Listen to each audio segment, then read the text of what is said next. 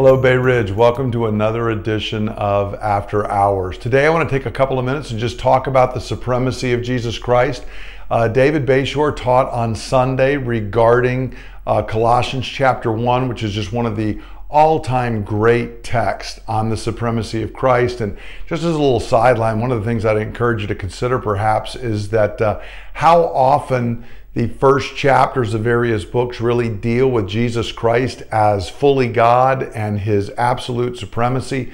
For example, in John chapter 1, we see this, Romans chapter 1, Colossians chapter 1, Hebrews chapter 1, and Revelation chapter 1. All of those are great texts regarding the deity of Christ. And I think that it's important that they're happening in the first chapter because that's kind of the foundation on which everything else is built. So again, if you're always wondering where you can see about the deity of Christ and the supremacy of Christ, just remember John 1, Romans chapter 1, also Hebrews chapter 1, Colossians chapter 1, and Revelation chapter 1. All of them deal with the deity and supremacy of Christ. But this isn't just a doctrine that we're looking at. It's something that's got great personal import for us. When we consider that everything has come from Christ, is through Christ, is going to Christ, that he is supreme in his person and creation and redemption, as we see there in Colossians chapter 1,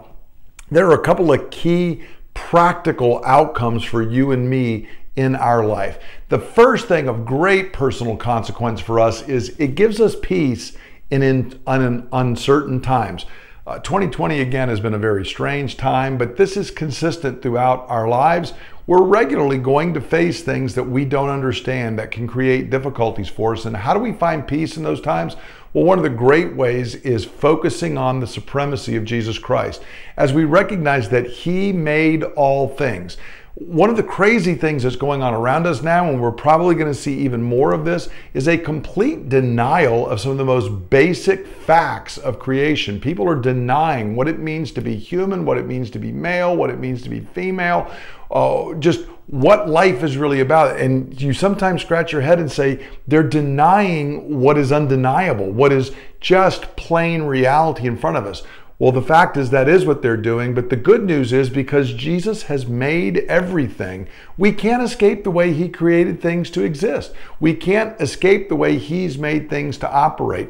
And so that gives us hope for the future that no matter how we try to blind ourselves, reality has a way of crashing in because it's reality that is made by and summed up in Jesus Christ. Secondly, he not only made all things, he is actively, presently ruling all things. Nothing is outside of the sovereignty of Jesus Christ. Now, this is important for us because it means that not that everything that's happening is pleasing to God, because it's not, but it means that we can fully and faithfully serve him and then leave things in his hands. He is watching over it. He is accomplishing the results, not us.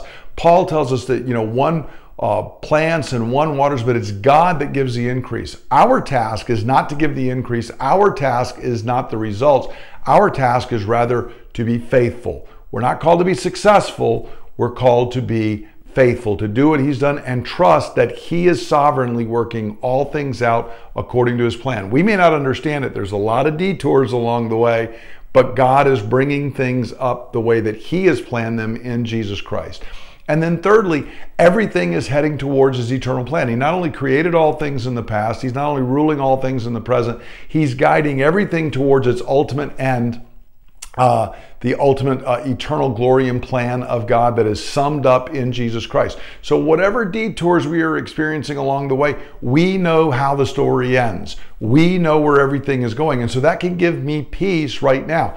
I may not understand. I may not see how this is going to lead to the end plan, but Jesus does, and he's working all things out to sum them up in himself. So that's the first area. It can give us this great peace in uncertain times. But secondly, it really draws us into worship. Sometimes we approach worship and we think we just want to tell each other to worship and we want to encourage and we try to stir it up, and people use all kinds of lights and smoke and different ways of trying to prompt worship, but none of that really creates worship. The thing that draws us into worship is simply seeing Jesus Christ as he is. This is why when we read the Word of God, as we cry out to him in prayer, when we sing songs that are oriented to sing about the greatness of our God, when we hear him preached, it is reorienting and renewing our mind. It reorients our heart, it renews our mind, it draws us towards him, and so it very practically leads us into worship. There is a lot going on today that cries out, and most of what is going on around us, that is consuming the current news cycle is stuff that is of no lasting consequence. It won't even be important a week from now. But every moment we spend meditating on who Jesus is, on his supremacy, on his glory, is a moment that will reap not only temporal, but eternal rewards. So I encourage you, think and meditate on who Jesus is and what he's doing. Don't meditate on what's going on in the world around us. It will come and go. Whatever happens, happens, but we know that Jesus has created all things, is ruling all things, is working all things out for his ultimate glory, and therefore we give ourselves in worship to him and faithful service to others. I hope this is encouraging to you, and I want to continue to encourage you. Let's gather together as long as we're having good weather here and we can meet outside. Let's meet together, worship our great God, and then even bring a meal to hang out afterwards, to spend time in fellowship as with your brothers and sisters, those who've been redeemed by Jesus Christ.